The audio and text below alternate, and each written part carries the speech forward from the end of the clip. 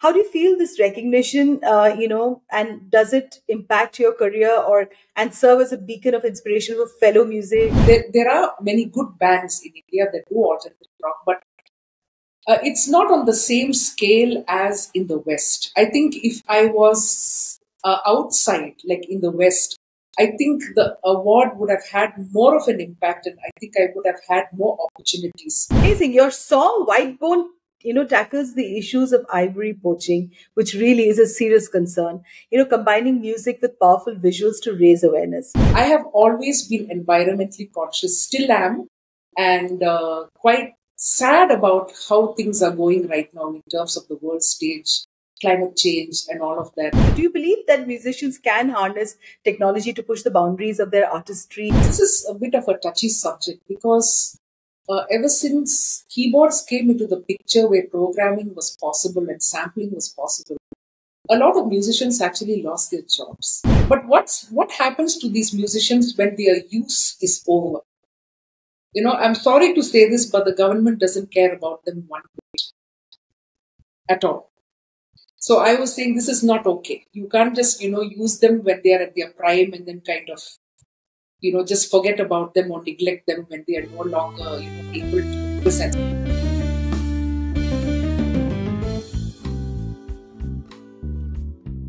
Hi, welcome to the Mohua Show.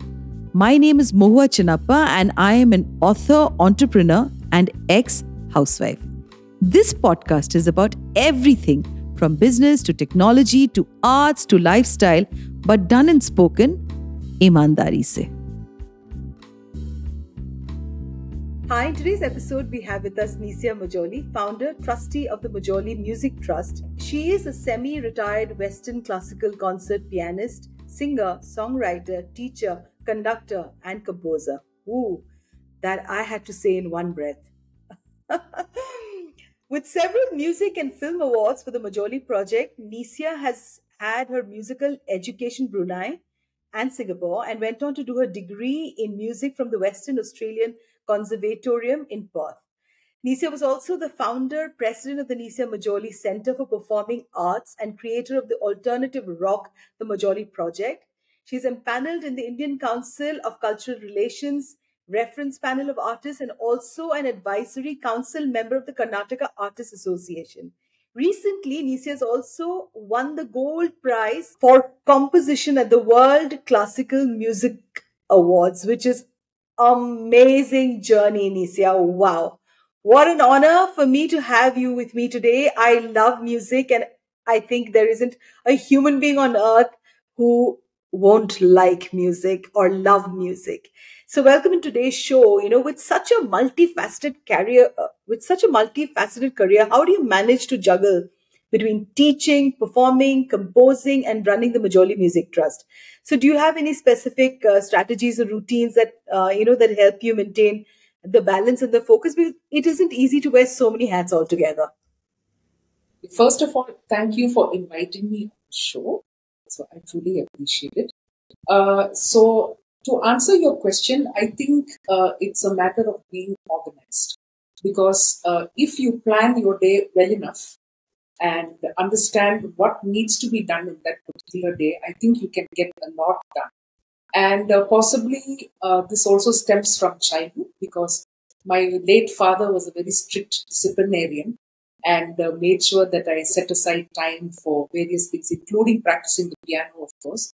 So, and I was myself a pretty disciplined child. I never needed to be nagged to do my homework or stuff like that. So I think all that has kind of carried on into my college days and into my adulthood. So yes, there are a lot of things to juggle, but I think if you break down the tasks and organize them well into a day, you'll be able to manage a lot of things actually. So the idea here is not to waste too much time on unnecessary things, but to get the job done and still find some time to relax at the end of the day. Wow, I can't imagine how you would do that. But well, I think for all our listeners, we have a lot to learn from you here. So, alternative rock and ivory poaching, you've been awarded Alternative Artist of the Year at the International Music and Entertainment Awards Association, IMEA, for the alternative rock song Fenced Circle. Being the first Indian act to win this prestigious award must be incredibly empowering. How do you feel this recognition, and does it impact your career or and serve as a beacon of inspiration for fellow female musicians in India and beyond? I mean, I hate to use the word female musicians and female doctor and female lawyer and the rest of it, but I think at the end of the day, it still matters because there are few women, who are out there getting the awards, getting recognition easier than what a fellow male artist or another professional has got, and we can't deny that. So tell me a little about it, Neecia. Okay. I don't know whether it's a fortunate or unfortunate thing, but I've always set my own path regardless. And I have written music, what I feel is important to talk about. Yes, it was wonderful to win the award as probably the first Indian to do so. But, unfortunately, I think in India, the market for Western music, I mean, alternative rock also. I mean, there are many good bands in India that do alternative rock, but it's not on the same scale as in the West. I think if I was outside, like in the West, I think the award would have had more of an impact and I think I would have had more opportunities. So it's not very easy in India to kind of push through, with the music that I have been doing. Also, just to clarify, I was trained as a Western classical musician, of course, but and I still do it. But even from a young age, I wanted to be a rock star. So a little bit later on in my adult life, I thought, okay, I have this ability to write songs, so why not? And so I started writing from 1993, in fact, and was able to release an album, fortunately, and which has garnered the appreciation of my peers, which is wonderful. It may not be like so famous in terms of mass appreciation, but I'm not really bothered about that because if my peers love what I do, then that's important. But I don't think, I mean, I wish it could have made more of an impact, but I don't think it actually has. Maybe because of where I am and, how the music scene in India is generally in terms of, rock or classical or whatever it is. So I just did what I had to do. So Yeah, but it's amazing. I mean, it is amazing what you've achieved. And I was reading your bio when I received it. I said, "Oh my God," I was intimidated, and I said, "Goodness, wow!" But it's talking to you. You're so collected and all together. So you make me feel so comfortable doing this podcast. And yes, so it's amazing. Your song "White Bone" tackles the issues of ivory poaching, which really is a serious concern, combining music with powerful visuals to raise awareness. How do you see the role of musicians in addressing social and environmental issues? And yes, ivory poaching is a huge reality, and I think there have been a few films now. Also, that's won a great award, and there have been films on these things. But I've not heard of a song, where we have spoken about these issues. So just tell me a little bit about it. yeah, sure. So when I was a music degree student in Perth, what I really appreciated about Australia in general was they were always very environmentally conscious. And I learned a lot about environmentally friendly practices when I was in Australia that I was not aware of when I was in Singapore before that, or even in Brunei where I was born and brought up. So it influenced me a lot, actually. And I got onto the bandwagon and great fan of Greenpeace. So when I came to India after that, I had read an article, if I'm not mistaken, about the unfortunate issue of ivory poaching, and immediately I wanted to write a song about it. So though it was written quite some time back and in a different form, it finally came out, I think, in a more powerful way. And I also was fortunate to have a good friend of mine who was running a graphic design company who heard the song, thought about it, and understood what to do with the visuals. And I thought that the visuals were amazing. Like it's a combination of classic art and sand art. So combined together, it really told a very heartbreaking story of the ivory poaching in general. So I have always been environmentally conscious, still am, and quite sad about how things are going right now in terms of the world stage, climate change, and all of that. I still do in my own small ways a few things to try to combat that. But one person, it should be more. It should be more, and I'm sure other people are doing the same. Now, as far as the music is concerned, you see, we can't really dictate what kind of issues musicians would like to sing about. Because, see, in music in general, music is looked at as entertainment. Okay, so there are a lot of bands who do music to entertain the public, and there's nothing wrong with that.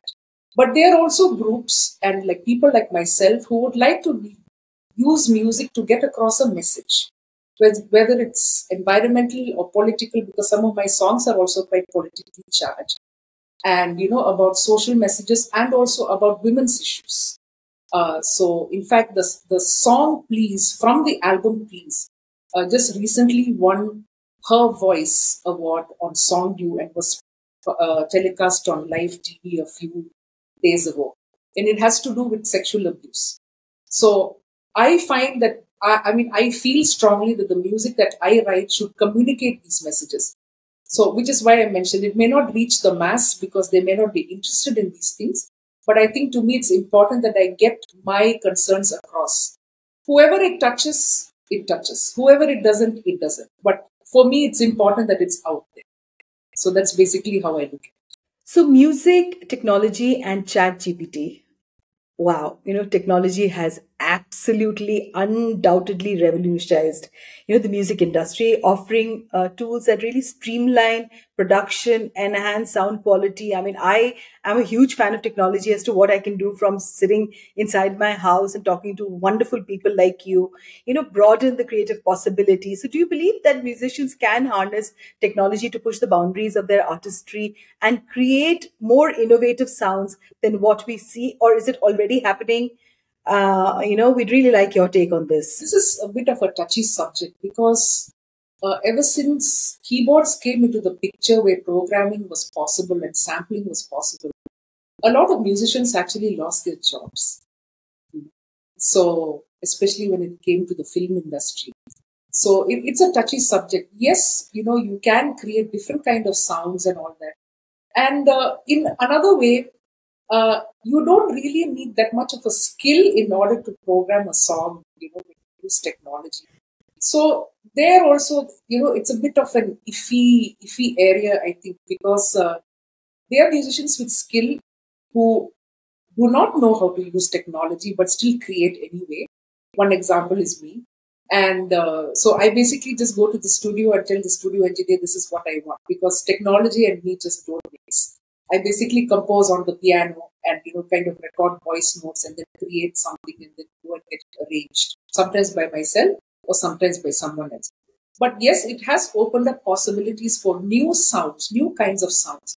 And personally, ChatGPT, like we had a very interesting experiment in December in association with the Deccan Herald, where I was called up and I garnered in a few of my students and a friend to actually write a song based on a topic. And one of the songs needed to be a ChatGPT generated one.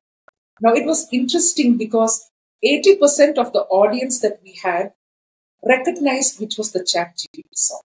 So maybe as of now, ChatGPT does not have the emotional depth needed to create meaningful lyrics.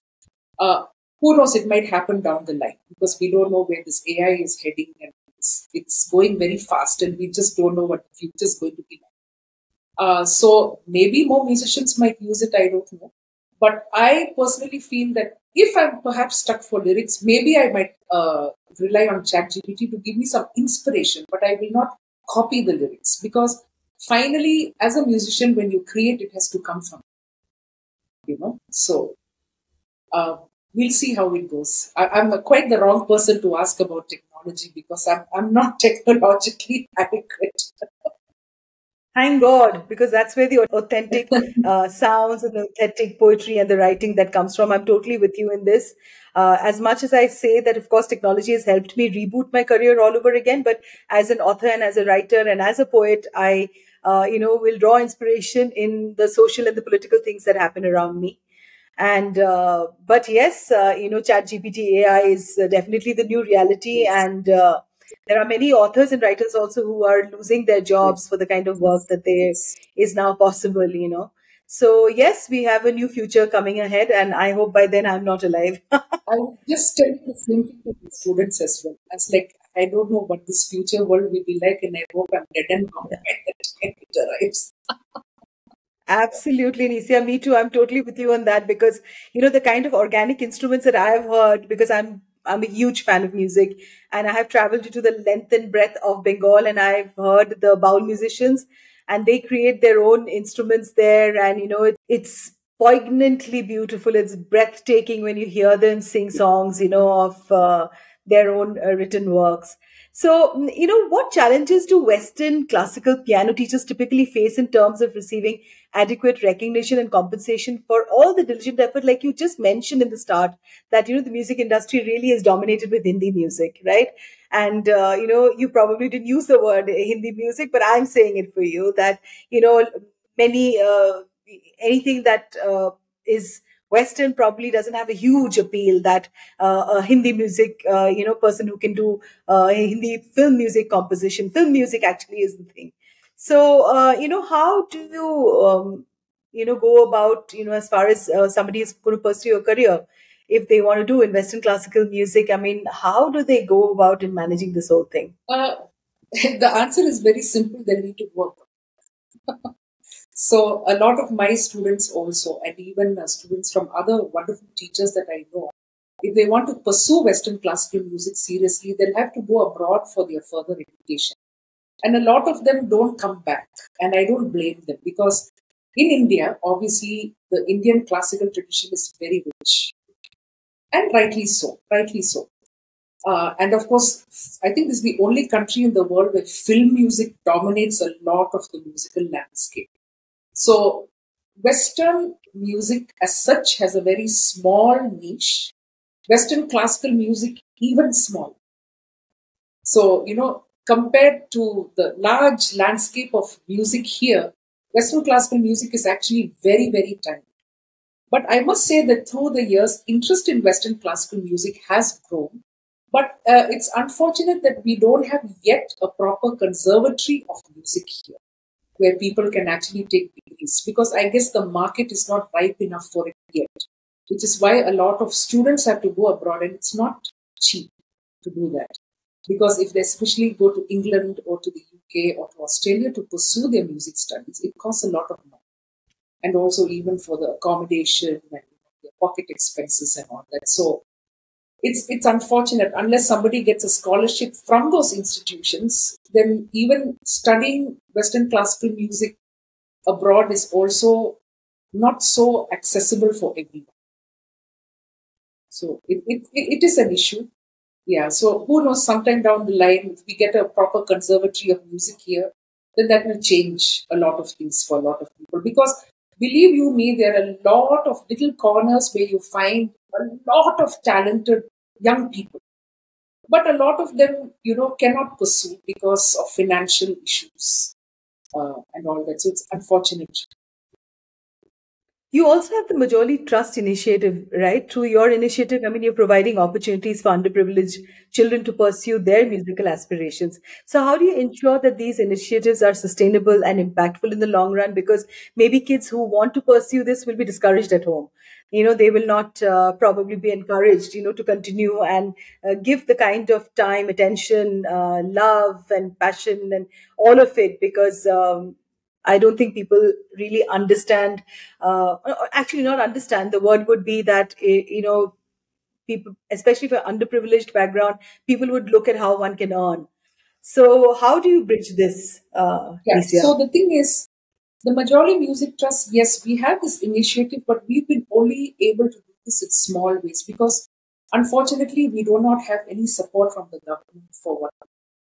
So what we do is we only have very small funds available, unfortunately. So we would like our funds to grow eventually so that we can actually help someone who is underprivileged but who really is passionate about music so that we can help them further their studies. So in terms of the outreach program that we've had thus far, we've been able to actually make a choir out of underprivileged children for about a year. So that was quite nice. This was pre-COVID. And we've also gone to orphanages and entertained the kids for a little while. But in terms of big funding to help them to pursue their studies, unfortunately, that's not on the cards because of the fact that we don't have that kind of funding. However, we've been able to give one-on-one scholarships for a few students through the years to be able to pursue studies with us. And also, we've had a collaboration with the Asavri Music Foundation where, at least for summer courses, like they have actually pulled in the money to help the student kind of have at least a short burst of learning, outside for a bit. So it's all baby steps. And I just hope that we can do much, much better. So, Neecia, you have, my deep respect. And, it's such an honor because you are, I think, the only one who's created a pension fund for aged and infirm musicians. And, it's the first of its kind in India. And this is for my listeners. I repeat once again, this is Neecia Majolly, who's the first one in India who's created a pension fund for the aged and infirm musicians. Can you tell us a little bit about this initiative? Yes. So the Majolly Music Trust was set up in 2011 with this purpose, okay? Not only for music education and for the bringing Western classical music to the public, concerts and workshops and master classes, but also this pension fund. So we were fortunately able to set up this pension fund the year after we were founded, okay? So, and this idea came to me while even before setting up the trust, because there was a newspaper article I read in one of the regional newspapers where there was one very famous ustad, I forget what his name was, who was living in a miserable one-room flat in Varanasi. And no one was helping him and he was dirt poor. And I was like, this is not okay because you see, we are... Bismillah Khan, Ustad Bismillah Khan. Probably. The Chennai artist. Yes. The person who right. Chennai. Yeah, sorry. I bled when I read that, Neecia. Some of my gray cells don't work now, getting older. So there's some names I don't remember. Yeah. So it was heart-wrenching. Yeah, because see, India has a lot of wonderful Indian classical musicians who have gone around the world to represent India on the world stage. Yes. But what happens to these musicians when their use is over? I'm sorry to say this, but the government doesn't care about them one bit at all. So I was saying this is not okay. You can't just, use them when they are at their prime and then kind of, just forget about them or neglect them when they are no longer, able to represent. So I thought this is not okay.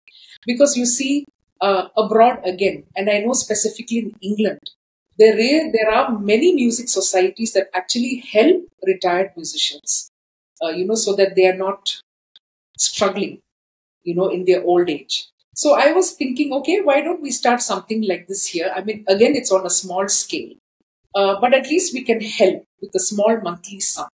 So to date, we have helped quite a few musicians and we've got some running as well right now. So they are either too old to pursue their art or too ill to pursue their art. So we've been doing this since 2012. So this is one of the things that I'm very proud that the trust is doing because, it's needed. It's needed. If no one looks after them, at least we can try. So. Neecia, I'm so tempted to actually have such a marathon long conversation with you about this because I had, a very close association as, when I had taken my son to learn bebop jazz in Kolkata with Carlton Keto. And he's no more. And he was also one of, the musicians who decided to not give up that form of jazz that could not be mixed into the Hindi mainstream cinema. And obviously he led a very, very, he led a life where he used to catch the bus at 75 years of age and go and teach children in, in rich homes. And he also had a fall once from the bus. And, I remember this and I hold this, in a city that I think I love Kolkata and there's so much of respect for the arts and crafts. But here was this man who was having difficulty, in leading a life that I think with his kind of his kind of background and the rich knowledge of music. He stayed in this small 2-room house that went up a whole flight of steps, and my God, and but yes, I mean, that stays on as it's a huge gift in my life, as one of the experiences of having spent time with him. And so is it today for me to talk to you, Neecia. So, music. Yeah. Yes, you want to say something? Yeah, I wanted to basically, like, if anyone listening to this podcast and if they know of anyone who needs our help, I would, really request them to reach out to us so that, we can actually help musicians like we're doing right now. So we want to add more to our roster, basically. Thank you. Yeah. Music has the ability to transcend boundaries and bring people together. We don't need a language, actually. A common language is just music as the language that can help people come together. So, do you believe that music can be used as a tool for social change and promoting harmony in today's absolutely polarized world, where we're all inhabiting, and we're all getting so, caught in our own identities and what is it that we represent? So, how can music break this barrier? I think music has always done this from the beginning. So I can recount at least two huge events that happened worldwide. One was something called Live Aid. I think it was in 1984, if I'm not mistaken. So this was the time when there was a terrible famine going on in the east of Africa, Sudan, Ethiopia, and all that. And one of Britain's bands, they're called Boomtown Rats, and the lead singer Bob Geldof, he got this idea of, no, we're going to create a huge event called Live Aid to raise funds so that they could send it to these countries. And it was a huge concert, not only held in the UK but in other parts of the world as well, via satellite, and all the great bands performed, and it was wonderful, and they just donated their service free of charge. The stadiums were packed, so all the proceeds from this Live Aid concert went towards that. And if I'm not mistaken, there was some other concert like that also happened. I can't remember the name of it, but and if I want to talk on a small scale, so even in Bangalore, for example, where I am right now and where I'm based, one thing great about Bangalore is you have an audience for every kind of music. Okay? So even if you have Western classical music concert where, as I mentioned, the audience is very small, but however, you find in Bangalore people who are curious to know what this music is about. So you might find some unfamiliar faces. It's like they'll come, they'll sit, they'll listen, and they have an open mind about what they're listening to, and then they find that they really like it. And then they want to come and attend other concerts as well. So somewhere, somehow, the music touches a person on many different levels. It could be a huge event, it could be a small event, but it's somewhere where people just come together just to enjoy what the music gives to them. No matter from what background you might be, or for a lot of people, doesn't matter what music it is, but somehow it has a kind of an intangible power to just kind of bring people together and just touch them in various ways that possibly nothing else can. But this is what the arts does. And, this is also one little grouse of mine that, schools need to pay much more attention to arts education, with children from the very beginning, because it does develop a much more wholesome attitude to life. And gives them different kind of skills than just focusing on academics. So, I mean, I completely agree with you on that. More so that, we have pretty much more well-balanced individuals. So, Neecia, if we were to look back at the young Neecia when she was pre-teens, so what do you think, you would like to offer advice to yourself when you were younger? Because many of our listeners listening to you now were inspired to take on music as a career, would learn from you. So what would you, if you were to look back, what are the lessons that you learned? What is it that you would have done differently? I think possibly nothing at all, because See, my late father was very particular that he wanted a girl and he wanted a girl to be a musician. So, fortunately for him, he got both. And possibly I was born with talent as well, because when I was just 10 days old and brought back from the hospital, he inundated me with Western classical music 24 hours a day. So maybe that's one of the reasons why it kind of seeped in. And at the age of 2.5, he actually started me on the piano, obviously by rote because I couldn't read anything. And by age 4, I was able to finish like all the lessons in the first method book, though I couldn't actually read it. And it just went on from there. Possibly the advice I would give myself would not be in the pre-teens, but when I was actually doing my music degree,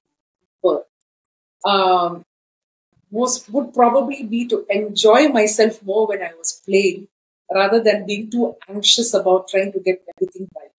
I think that would be one of the things that I would have told myself. How lovely is that? So, who's your favorite music composer and why? Okay, so it's changed over the years. So initially it was Claude Debussy, who is a French composer at the turn of the 20th century. And then it changed to Beethoven after some time, because I find that Beethoven's temperament and mine kind of matched a little bit in many, many ways. But now I will say that there's no particular favorite now, because a lot of them have different things in terms of their compositional techniques and all that. Because when prior concert pianist, why I'm semi-retired is because of some health issues, so I'm not able to practice as long as I should. So I can't say that, I'm a concert pianist now, because that requires several hours of practice, which I'm not able to do nowadays. But, when you study the music of different composers, you see different beauties from each one of them. Though I will say that Beethoven is kind of one of my firm favorites. My favorite is Ludovico Einaudi, and I keep listening to, some of his compositions, and they are like absolutely, they are very, very transcendental.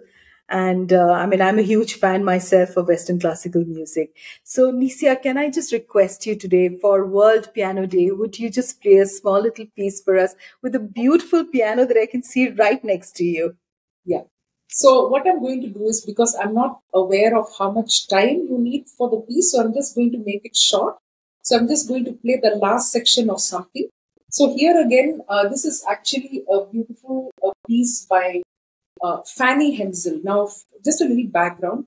Fanny Hensel is actually the sister of Felix Mendelssohn, who is, of course, one of the most famous early Romantic era composers. And the thing is, Fanny herself composed a lot of music, but, the era at that time never took women seriously if they actually wrote or published anything under their name. So Fanny had to publish her own works under the name of her brother, so that it could be put out there. But now we know through research that this is actually her music. So I think you should understand by now that I'm quite a feminist already. So that's why we're talking to each other, Neecia. so in fact, for the past couple of years, I've been championing more of women's compositions. So in fact, I've had a choir also named Fem Musica, where we perform music only by women composers, choral music and solo music by women composers. And I've also been playing music by women composers. So this is just the last part of one of her pieces, which is entitled Melody. Please. Such an honor. Thank you so much, Neecia. So it's just a small snippet of it.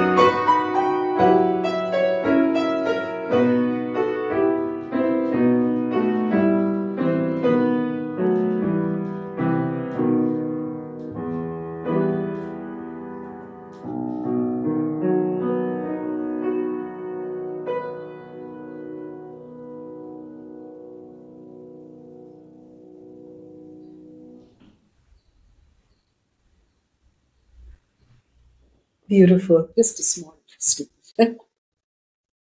Beautiful. I was so transported. Thank you so much, Neecia, for being on today's podcast. It's been an absolute honor. Wish you lots and lots of luck and many, many more compositions and music. And thank you so much for being on today's podcast. Thank you. To you, our dearest listeners, you can find us on your favorite streaming services, Spotify, Amazon Music, Apple Podcast, and of course on all other major streaming services. With loads of love, we are The Mohua Show, where we talk ईमानदारी से.